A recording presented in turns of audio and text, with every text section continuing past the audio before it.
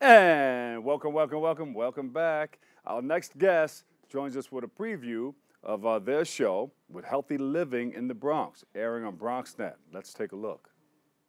Hi everyone, I'm your host Mary Vin Rose, and you're watching Healthy Living in the Bronx. And you're watching Healthy Living in the Bronx. And you're watching Healthy Living in the Bronx. Well, how does someone who may be struggling with self-love, what would you recommend for them to do to start really owning that space in their life?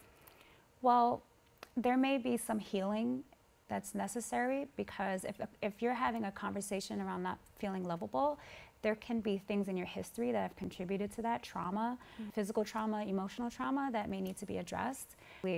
Our subconscious is very powerful, and we can use tools like affirmation. So recently I got to hang out with you at your Zen Day conference, which is a wellness conference. It was an amazing day. Zen Day is the first of its kind. It's a wellness conference for women of color, by women of color. We had a wonderful time. Oil cleansing method. I've seen this trend on Pinterest. Yes, I use Pinterest. Don't judge me. It's not just for soccer moms, okay?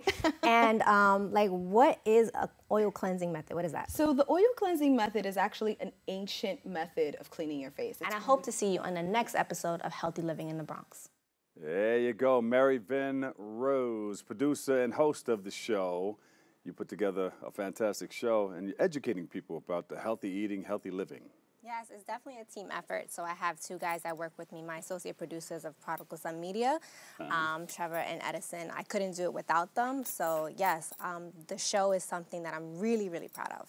That's good. And BronxNet got together and they helped you put it all together, huh? Yes, they've definitely been a great support system.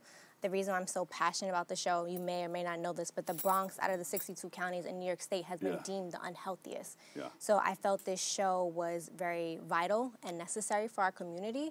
What makes the show so unique is that we tackle topics, everything from healing from abusive relationships to why our food matters and demystifying acupuncture. You do mental health and everything, huh? Yeah, so mental health, you know, fitness. Like one of my favorite episodes, we actually had a young woman come on. She's a licensed massage therapist, and in the middle of the interview, she revealed that she was actually a survivor of sexual assault as a child. And I thought to myself, out of all the professions in the world, why a massage therapist? Because me, don't touch me, right? After having such a traumatic experience. But she said she wanted to help women, especially women of color, reclaim their bodies. Yeah, so she went through, that was sort of therapeutic for her. Yes. To bring it out live on TV, let people know what she's been through. You think more people should step out and say, hey, you know, I have a problem, and I want to put it on the table? I'm definitely an advocate of people sharing their stories, but I don't necessarily feel like it always has to be public.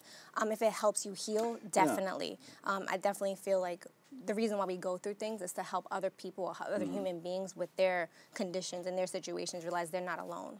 So you realized that there was a problem in our community, and you said, you know what, let me find an outlet where I can try to help people. Right. How did this happen for you?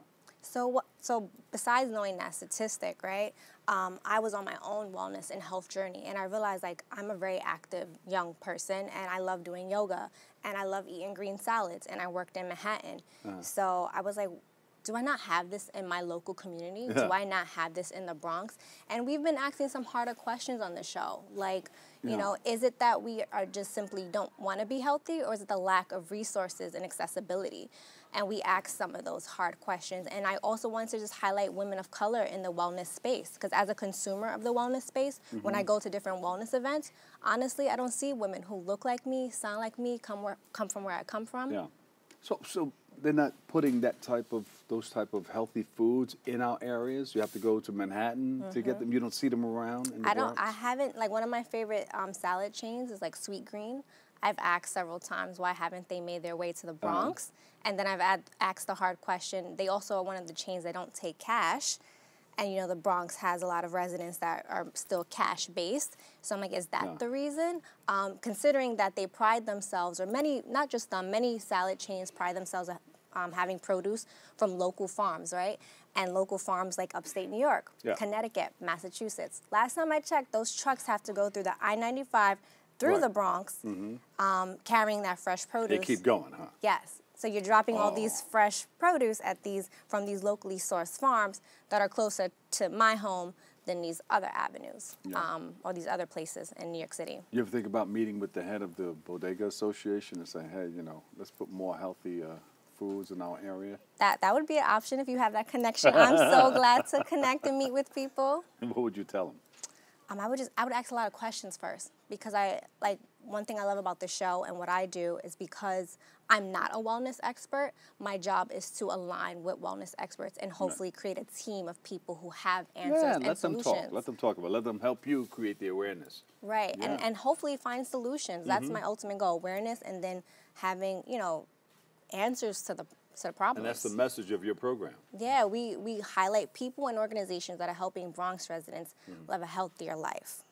You just started this, right? So we just wrapped This is brand season new. 1. Yeah. So we're actually entering season 2.